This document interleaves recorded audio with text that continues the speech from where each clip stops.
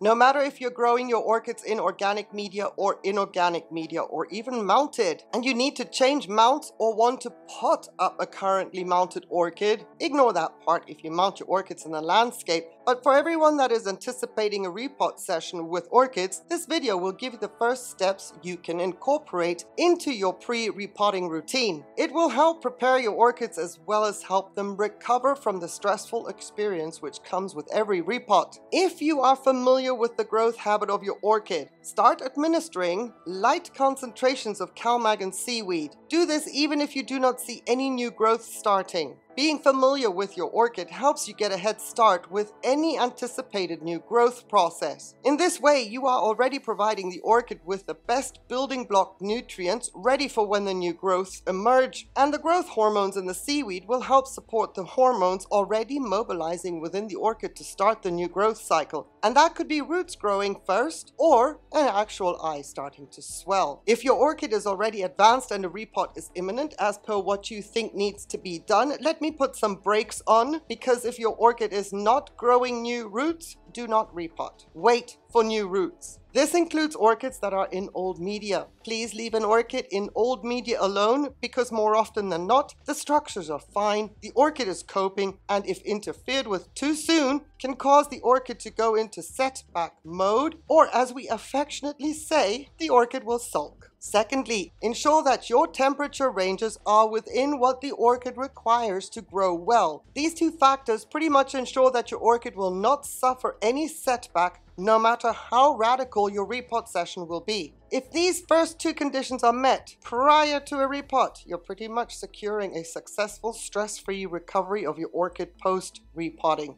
Finally, the day has arrived. Depending on how long you waited, it is a happy day. A day that comes with a lot of relief because finally you get to repot your orchid, and I hope a fun day. Because as far as I'm concerned, who doesn't like to play with their orchids? Anyway, on the day of repotting, sterilize all the tools you think you will need for your repot, which can include tweezers, a sharp implement, snips and or secateurs, anything that you repeatedly use between orchids, your previous repot for your future repot, etc. Sterilize them all. Also, mix up a revitalizing cocktail of CalMag and seaweed, anywhere from a total of 100 parts per million to 300 parts per million, of which 30% should be the seaweed value, the rest being CalMag. Soak the orchid in this cocktail for as long as needed, especially if you have roots that have adhered themselves to the outer edge of the pot. If need be, you can test how much more you need to keep soaking your orchid by using a thin implement and wedge it between the roots and pot and see if the roots come away easily. If they do not, continue soaking until they pop off relatively easily. No matter the media that your orchid is in or the choice of the media you will be potting the orchid up in, ensure that the pH of your CalMag and seaweed cocktail has a value of 6.7 to 7 pH. And while your orchid is soaking, prepare everything as far as the media you use, the new pot you intend to use, prepare all of that ahead of time. This way you do not have to scramble looking for things once the orchid is vulnerable, out of its pot, with roots exposed. Instead, you are fully prepared to get the roots into the new pot sooner rather than later. With these three important factors in place, know that you're all set, take your time, and happy repotting. Then watch your orchid not skip a beat and continue growing along its merry way, sans any controversial or problematic issues. If you are in any doubt as to how long you can provide for your orchid in old media, check out this video next, which I will link in the description. It will provide you with all the answers, and trust me when I say, as well as peace of mind for the time period leading up to the actual repot. In the second part of this three-part series, we're going to cover some helpful tips, maybe some tricks that you can incorporate into your future repots, ensuring that they are stress-free for you and for your orchid, making this the best and most successful repot season for your orchids. And part 2 and 3 video will be linked in the description once they have aired, so